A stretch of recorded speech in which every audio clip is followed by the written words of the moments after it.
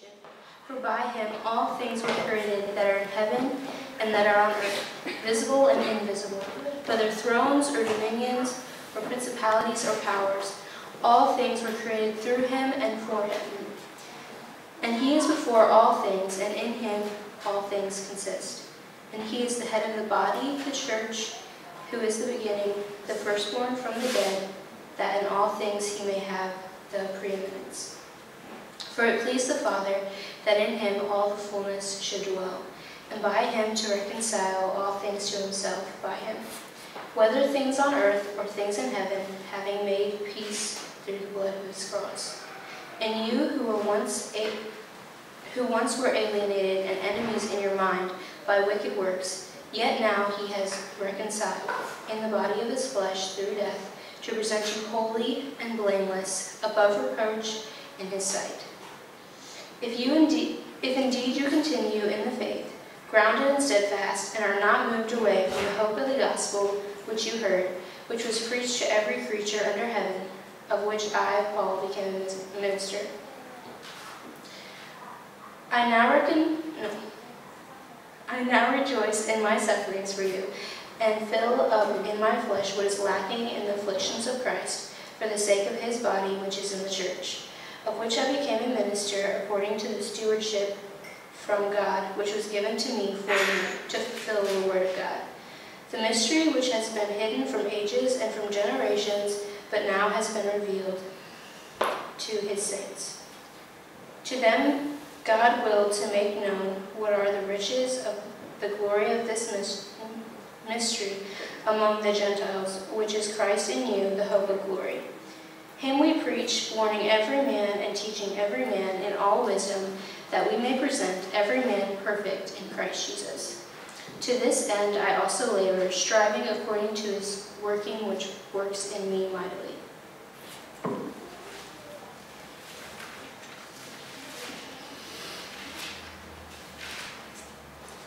Hebrews 1:1-4.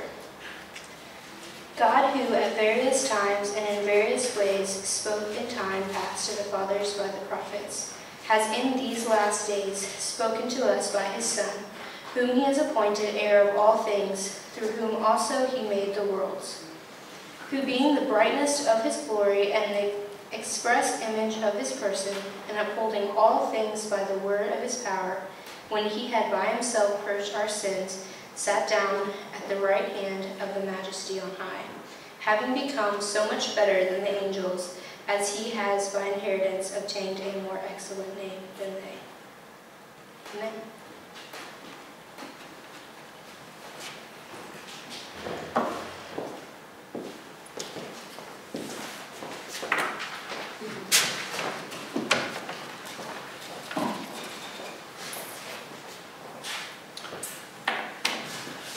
Father, we thank you for the truth. We thank you that the truth has set us free.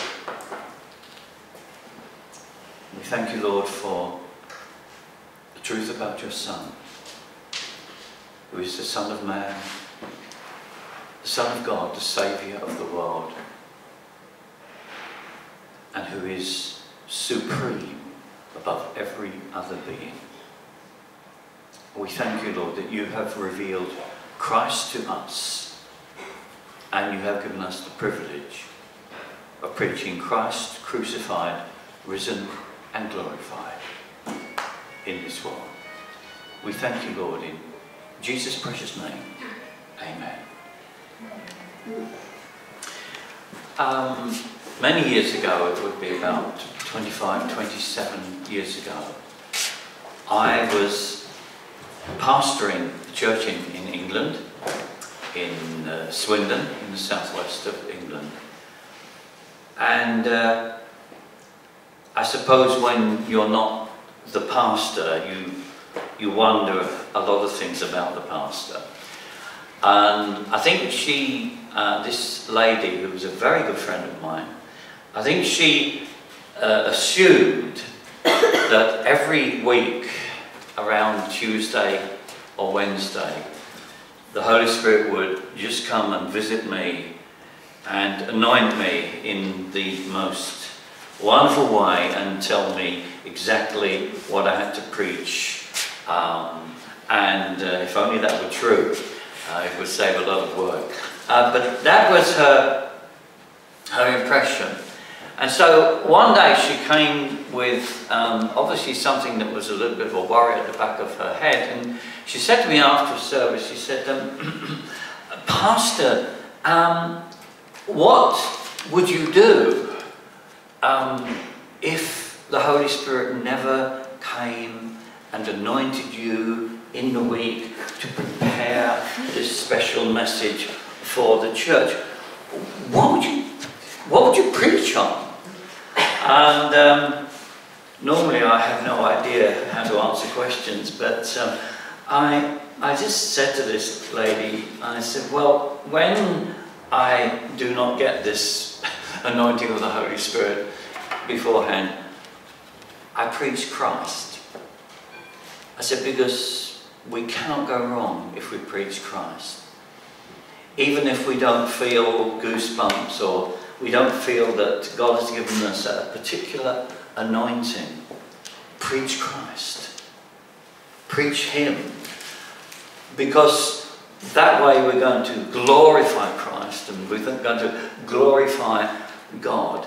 And that was my answer to her. Not that the question was a particularly accurate one. I think the times when I have got goosebumps on a Tuesday and been given, you know, a wonderful inspiration by God of what to preach are few and far between. And so today we are going to play safe. We're going to preach Christ. And we're going to preach the supremacy of our Lord Jesus Christ.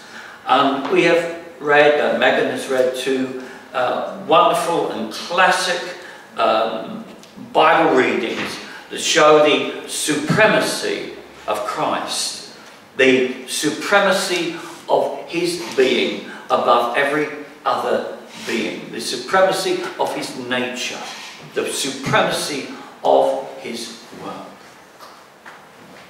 Also a verse in Colossians 3 and verse 16, it says, let the word of Christ dwell in you richly.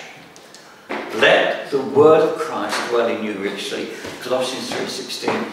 Teaching and admonishing one another in all wisdom, singing psalms and hymns and spiritual songs with thankfulness in your hearts to God. This was something that Alex rightly reminded us of when we are singing, whether it's hymns or whether it's psalms, whether it's spiritual songs. The need to sing these songs when it is relevant with thankfulness and joy in our hearts to God. There are times when we will read, when we will be singing a hymn or a psalm, when we will be convicted by those words, when those words will maybe not bring us to great joy and thankfulness to God, but it should have an effect that the words that we sing will reach our hearts and touch our emotions and touch our feelings. Many years ago I visited, it wasn't a massive church, it was a Pentecostal church in Barking, and that's in East London, by the way. It's not a dog, it's in East London.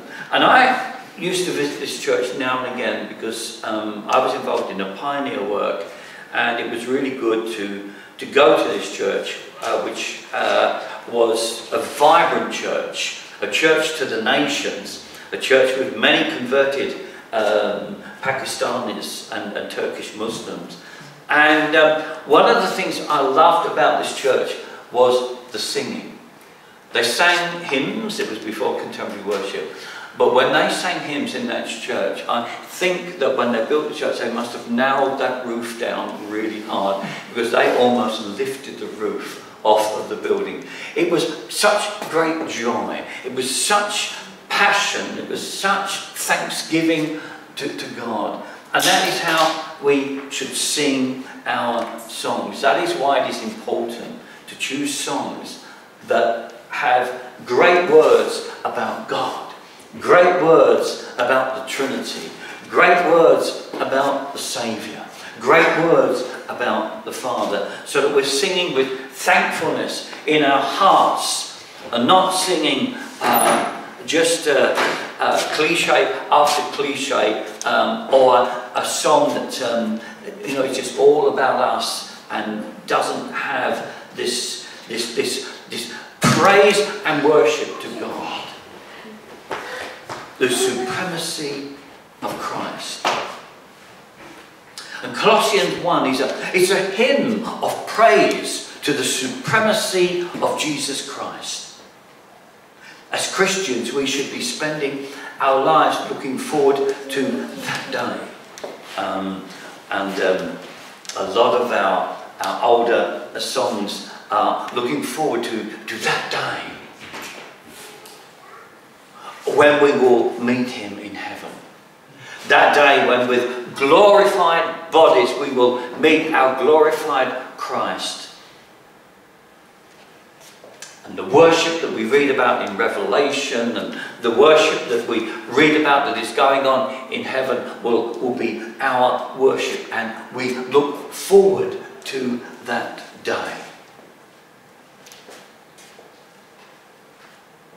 The day when the Lord Jesus Christ will have the final and the ultimate, the supremacy,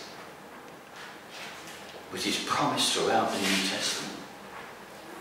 When at the name of Jesus, every knee shall bow in heaven and on the earth and under the earth. That hasn't happened yet. But it will happen one day. When every knee shall bow before Jesus Christ in heaven and on the earth and under the earth. And God be praised for every brother and sister who will be able to bow that knee, not in fear, not in condemnation, not in judgment, but in absolute worship of the supremacy of Christ. Isaac Watts wrote many great hymns, and one of his great hymns begins, Jesus shall reign wherever the sun does his successive journeys run. His kingdom stretch from shore to shore till moons shall wax and wane no more. Jesus shall reign where the sun, from shore to shore, throughout all eternity. The glory of God's word is that it so often has a present as well as a future application. And there are many great blessings, many great prophecies, many great psalms, many great promises that have a word to us in the present, but also and often much greater meaning, a word that has a future application. And we look forward, as every saint does, to a time when the supremacy of Christ will be perfect and absolute, as Christ reigns throughout all eternity as the Lamb who was slain is now the Lamb upon the throne. One of the great voices we find in the book of Revelation. This is the Lamb that was slain. He's now the Lamb upon the throne. And we will know that supremacy, that ultimate supremacy of Christ, and we will rejoice in it. We will live in it throughout all eternity. But we also know the supremacy of Christ here and now in our lives and in our church. And it is this we must preach. We preach Christ crucified. We preach the cross. We preach that God was clothed in human flesh, went to the cross and paid the price for our sins. But the cross just shows the supremacy of Christ that Hebrews speaks so much about.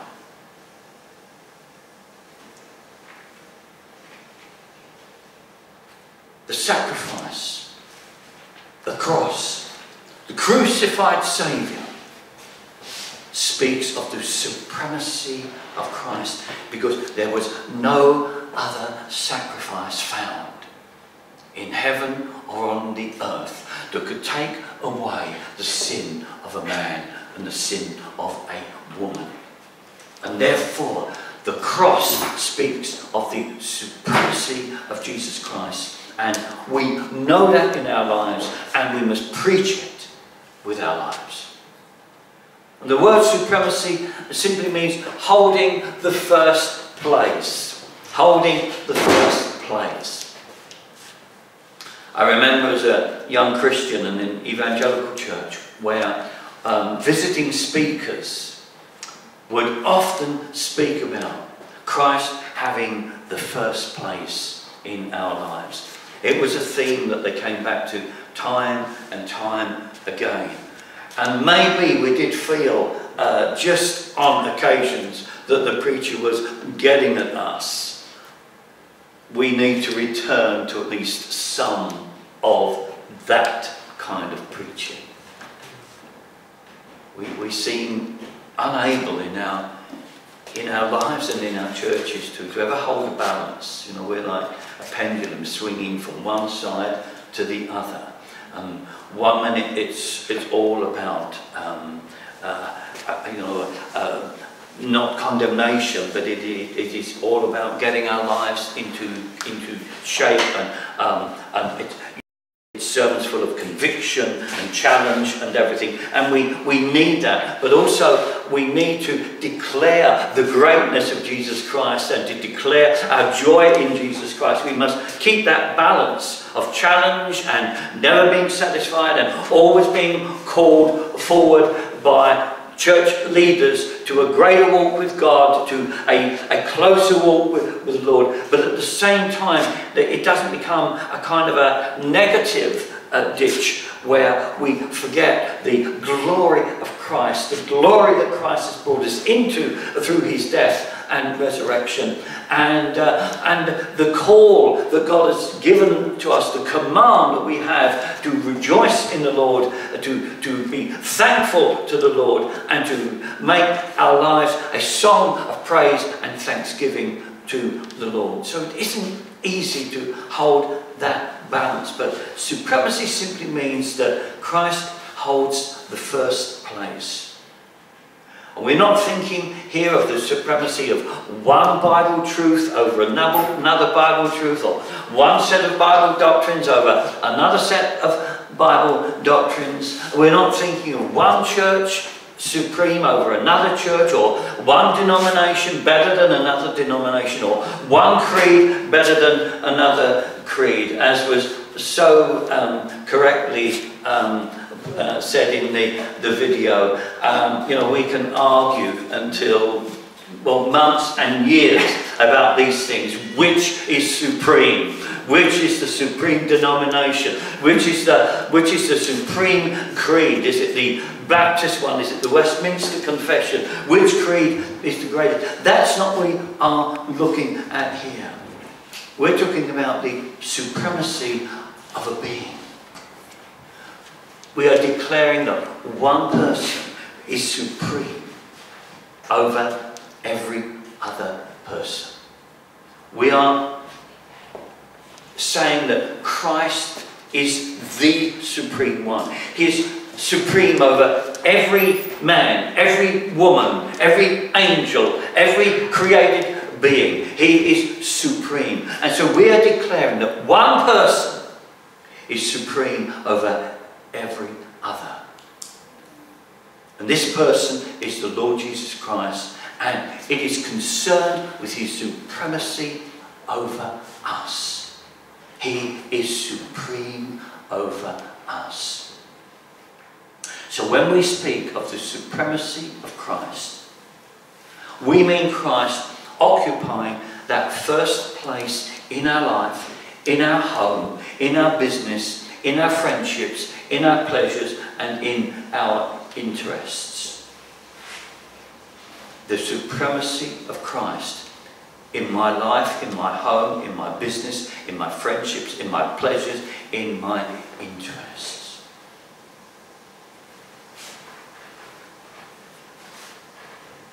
And what this means is that we can go through this church, through this life,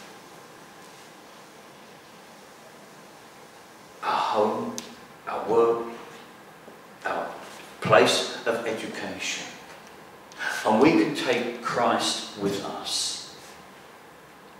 And it means that we can take Christ into our business, Christ into our friendships, Christ into our pleasures.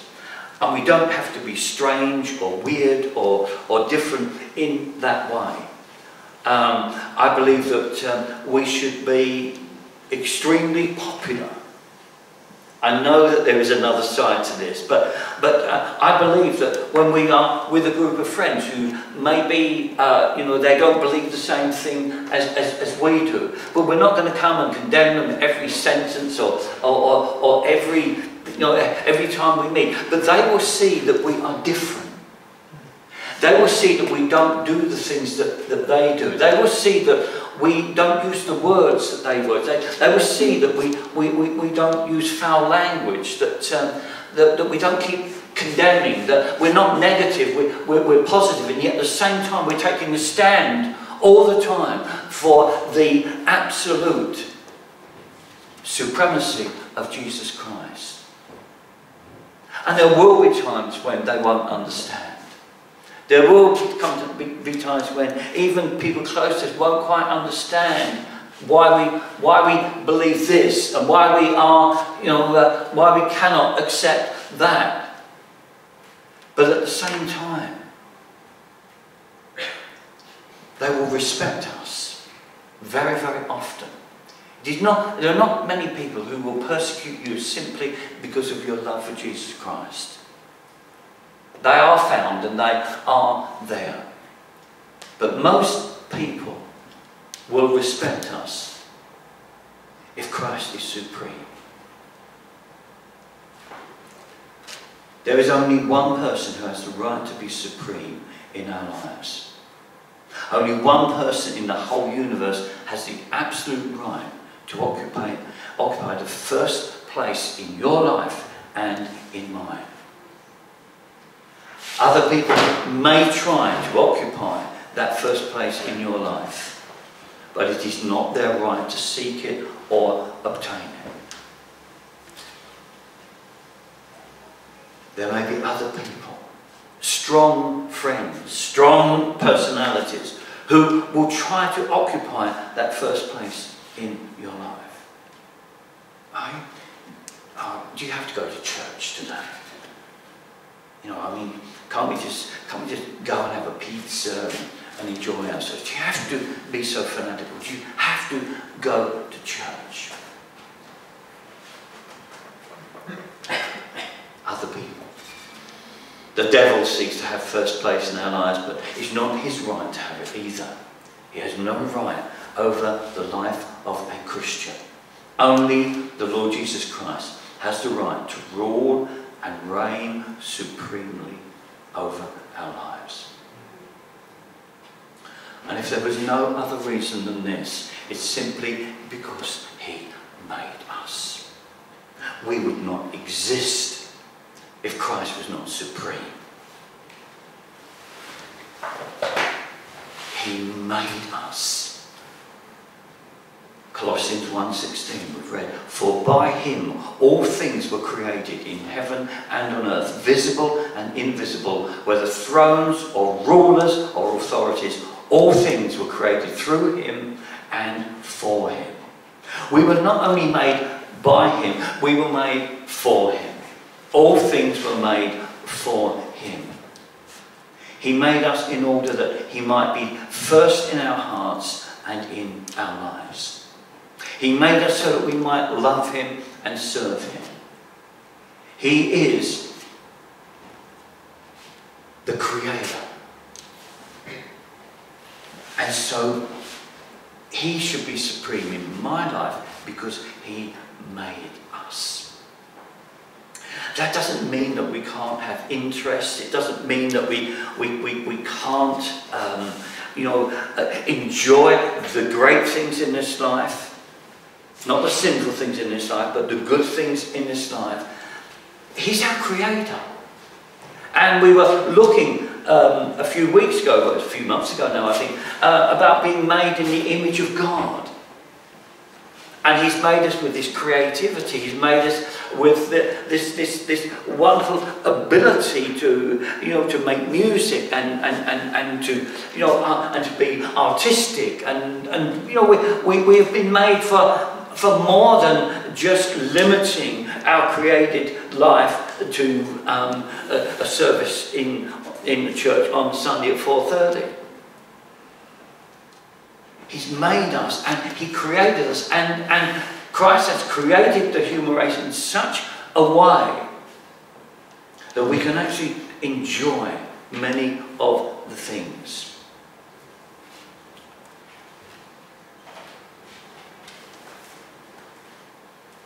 A redeemed sense of humour. A redeemed sense of what is right and wrong. A redeemed sense of what is healthy and unhealthy. A redeemed sense of what is balanced and what is unbalanced. Many of us enjoy some form of sport.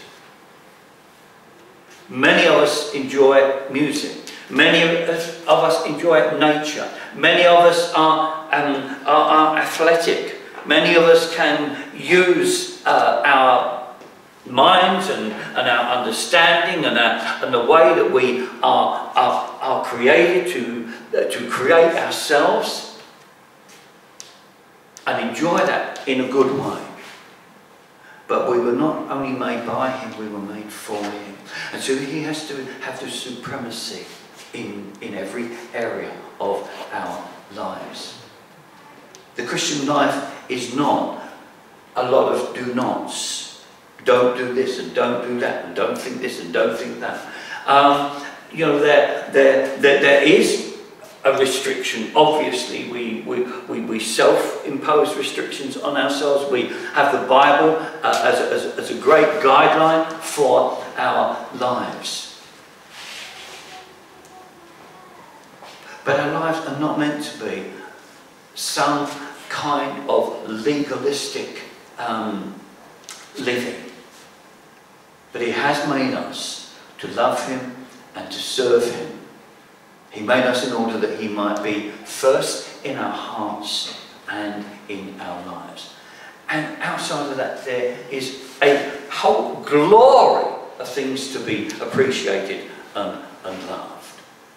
We can love our wives and our husbands in sacrificial ways. We can love our children as we are called by the Bible to love our children. Husbands, love your wives as Christ loved the church and died for the church.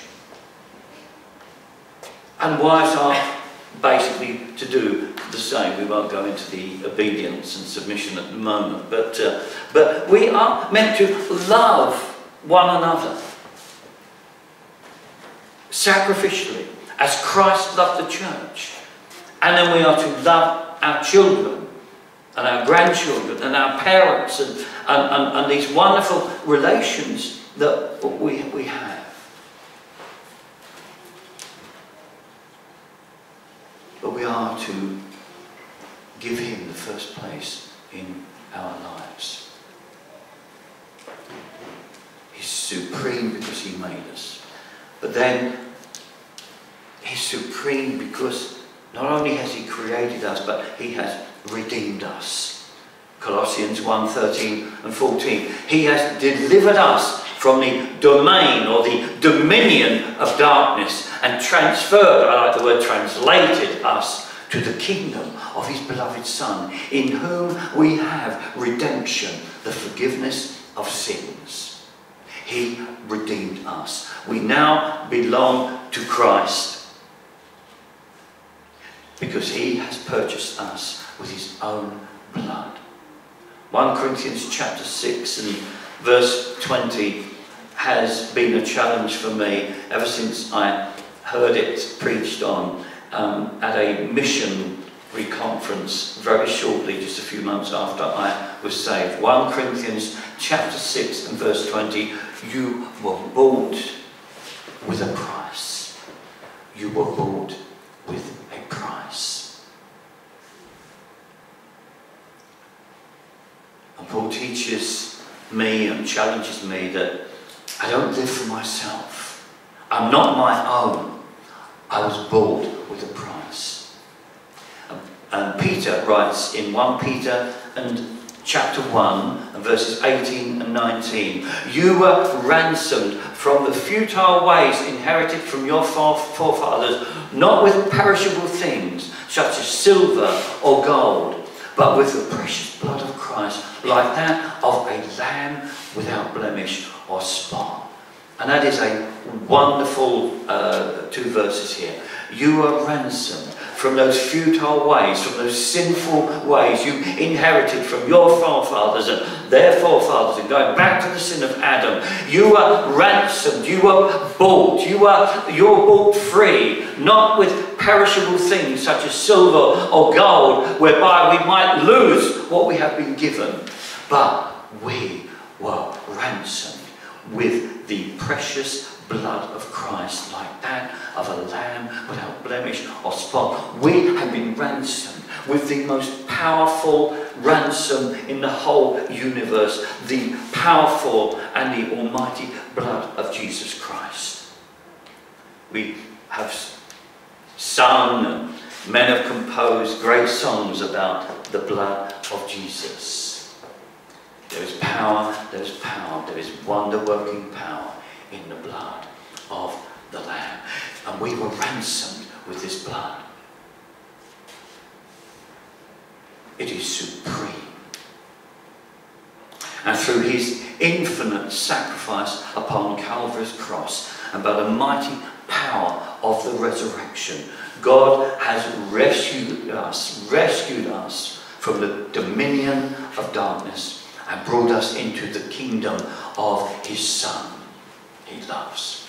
We have been brought into the kingdom of God's Son. And therefore the question is Christ my King?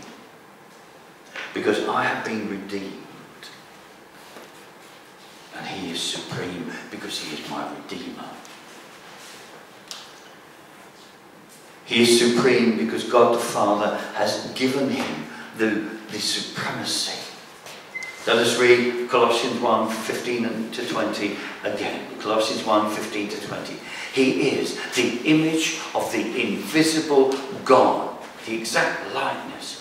He's the firstborn of all creation, for by his the first ever to risen from the dead. For by him all things were created, in heaven and on earth, visible and invisible, whether thrones or dominions or rulers or authorities. All things were created through him and for him, and he is before all things, and in him all things hold together. And he is the head of the body, the church. He is the beginning, the firstborn from the dead, that in everything he might be preeminent. We could say in everything he might be supreme.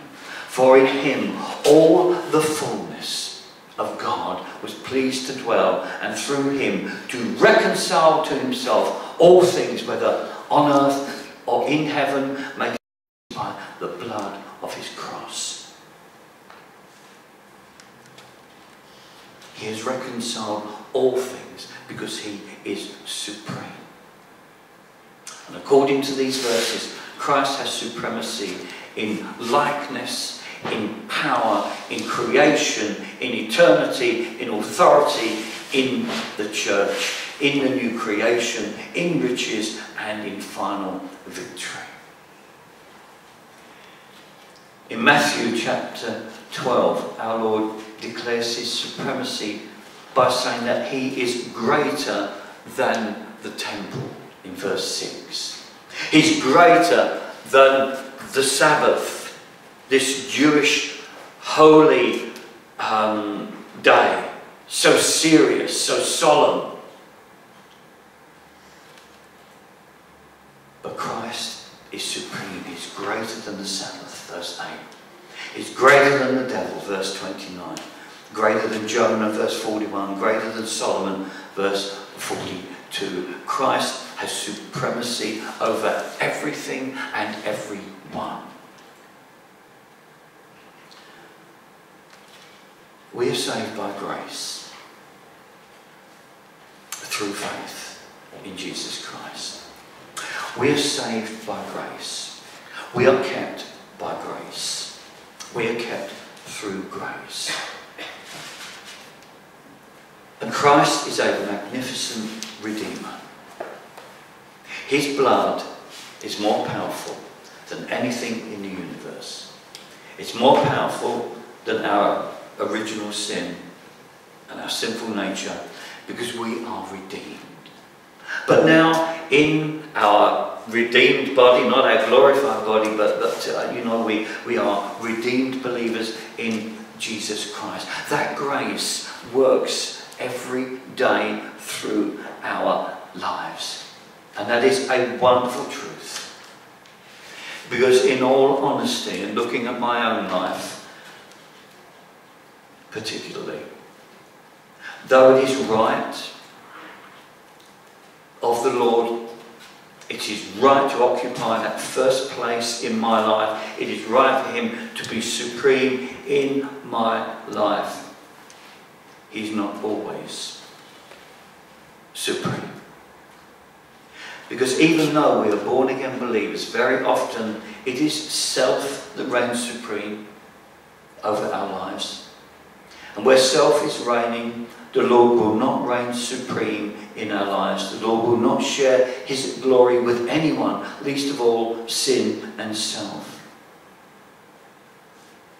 But it does not mean that he's turned his back on us, and it doesn't mean that his grace is not sufficient for us every day. It doesn't mean that the truth is no longer true, that where sin abounds, grace does abound even more. But what it does mean is that we know that at those times we are not enjoying the Lord as we should. At those times we will need Alex on every hymn to remind us to be joyful and thanksgiving to the Lord. Because we are not allowing the sovereign God to be supreme in our lives. And, as was well answered in the video, it isn't that God doesn't have this authority, it isn't that he doesn't have this power. But it is simply that he will not reign sufficiently for us if our lives are not given over to him in the way that he is commanded by Paul to be supreme in our lives. But it doesn't mean that Christ is not in our life. It just means that he's not always occupying that first place that he has the right to do. We are Christians. Christ is present. We know that we are saved, and we know that no one will be able to snatch you out of the Father's hand or out of the hand of Jesus, because the Word of God declares it. For we are safe and secure, and we're saved by grace through faith in the Lord Jesus Christ, not by our works, not by our redeemed works. Christ is indeed present, and others recognise this. There is no doubt that Christ lives in you and that Christ is present in you, but is Christ supreme in me? Or is he just present in my life. The call is to be supreme in my life. But the wonderful mercy and grace of God means that we are His. And people recognise that. I recognise it when a question is asked, or I see a message on Facebook, and I see that the Lord is dwelling in that person's life. And although I would never be able to judge how supreme God is dwelling in that person's life, I know that there is the presence of God in that life. I know that Christ is indeed present in that life. So the question is Christ present? Yes, He is, and you will not lose that presence of God, and you will be accepted by God on that final day of the Lord. But is Christ supreme? It doesn't mean that we are perfect ever. Neither does it mean that we have no other love in our lives. It is a wonderful mark of a woman or a man of God who has love enough for as many people as come into that person's life. We are expected and commanded to love our parents and our wives and our husbands and our children, grandchildren, brothers, sisters, and our neighbour as ourselves. But if Christ is ruling supremely over our lives, we will have a supreme love for His person, a supreme love for His presence. We love Christ more than any other person or thing, more than our ministry, more than our gifting, more than ourselves. The Lord asks us the same question. He asked Peter in John 21:15, "Do you love me more than these?"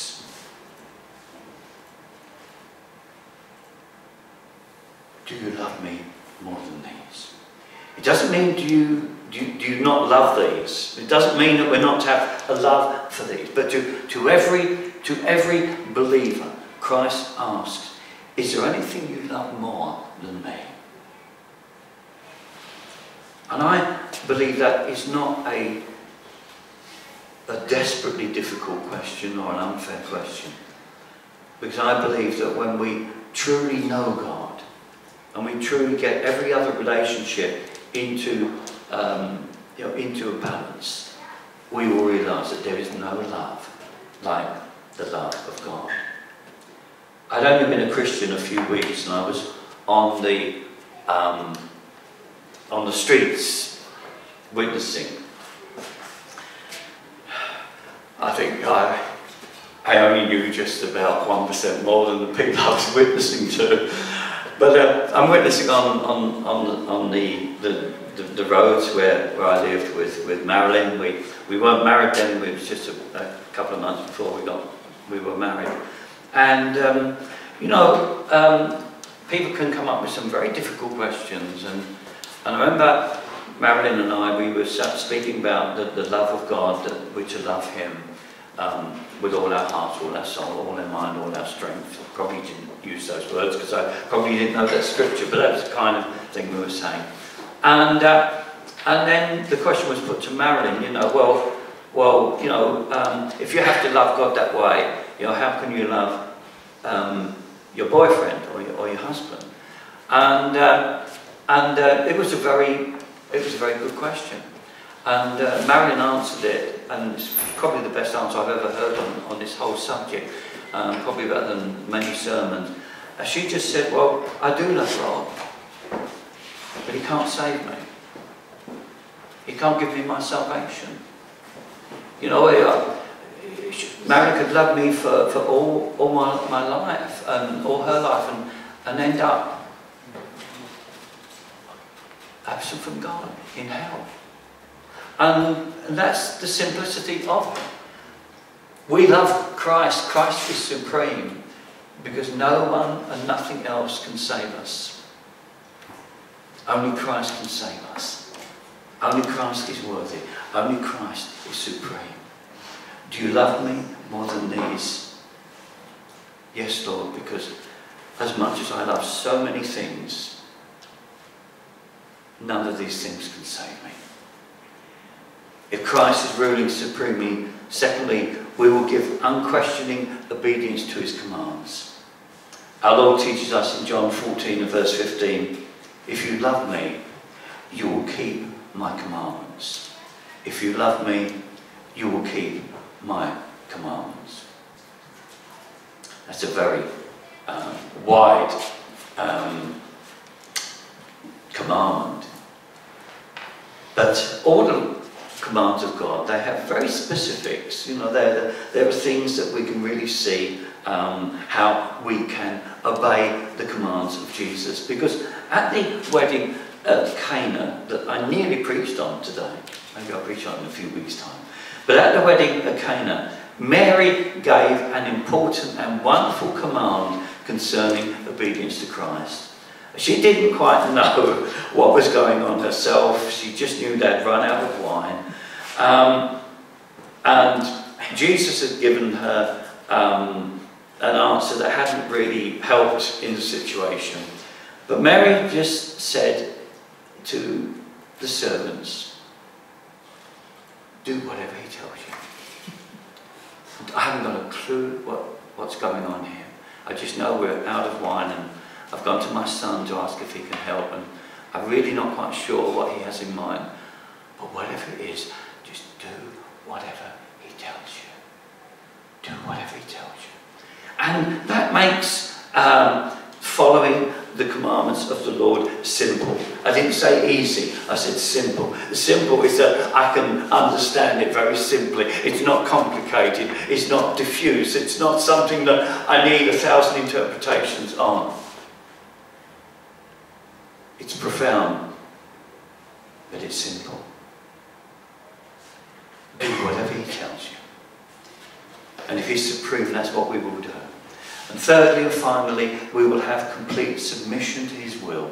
When the Lord Jesus occupies a supreme place in our lives, we will be willing to serve him in the sphere of his choice. To suffer, should he will it, and to die for him if necessary. Now I'm 73 and coming up for 74. And we heard just there of a young man of 34 in the best years of his life, and probably had greater years to come.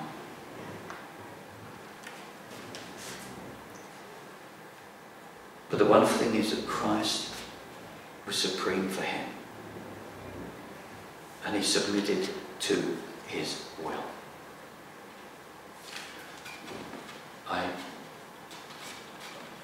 I'm on Facebook groups where great, wonderful brothers and sisters in the Lord have lost loved ones, lost wives, lost husbands. There are men who are asking prayer for stage 4 cancer, and yet I'm so humbled with their messages that are full of submission to the Lord, that I know the Lord can heal, but I'm so grateful that he's my Redeemer, and I know that my Redeemer lives, and I know where I am going. And I'm so humbled by these men and women, some of them much younger than me, who have this wonderful, unquestioning obedience and submission to the will of God. So have a supreme love for his person. And as far as any human can, let us have unquestioning obedience to his commands and complete submission to his will. May he be supreme in our hearts now, in a relative way. He's not reigning supreme in any heart here today, as he will reign supreme in our hearts throughout eternity. But while we are waiting for that wonderful, that terrible, but that glorious, for his belief, for his children, that day of the Lord, that Christ reigns supreme in our hearts while we're here on this earth. And then when we do hear those wonderful words, well done, you good and faithful servant, enter into your rest, enter into the kingdom, enter into the joy of the Lord. And then we will reign with him forever. We will rule with him forever. We will know no limits, no pain, no tears, no disappointment, no condemnation, no regrets. Throughout all eternity, we will reign with Christ, and yet he will always be supreme. And we thank you in Jesus' precious name. Amen.